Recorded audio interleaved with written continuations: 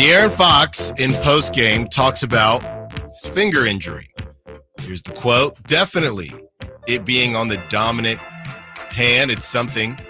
It kind of happened the second or third day of training camp. So at this point, I've been taping my finger the whole season. Unless we get a month off at some point, it's here to stay, Chris. De'Aaron and these fingers, man. There's always something going on with these fingers. Yeah. Kyle, do we have that? Do we have that audio? You know, I've seen all along that on your shooting left hand, the fourth finger and the pinky finger have been taped together. How much of a problem is that in trying to maintain your shooting stroke? I mean, definitely while being on the dominant hand, it's something. But it kind of happened like the second or third day of training camp. So at this point, I've been taping my finger the whole season. So unless we get a month off at some point, it's going to be here to stay. So I hate it. I hate to hear it more so.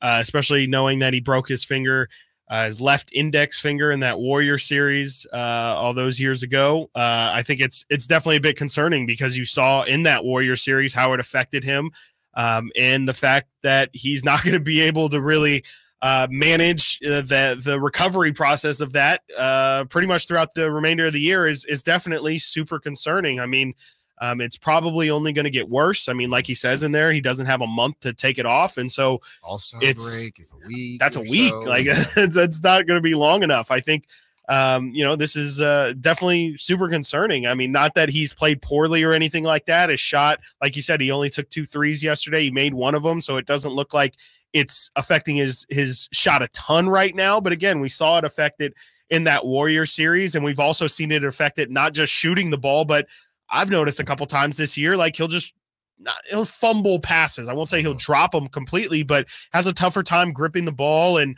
it really affected his handle in that Warrior series. I hope it doesn't have any long-term lasting effects for this season. I just think it's something that you obviously don't want to hear happen before the season even starts. He says it happens in training camp, and that's 82 games of having to deal with it, man. Like, I just feel like, I don't know if it's going to mean something, but it just definitely means that De'Aaron Fox isn't going to be at 100% for, it sounds like, the entire year. Yeah, even that Laker game, a couple turnovers there, dribbling the basketball, and you got to wonder if that's 3 turnovers last night. Yeah, if that's affecting it.